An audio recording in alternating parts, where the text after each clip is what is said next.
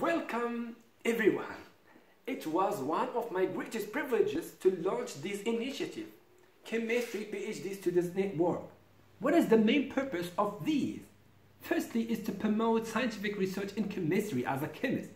And secondly is to help students all over the world to make an exchange by creating a collaboration with each other.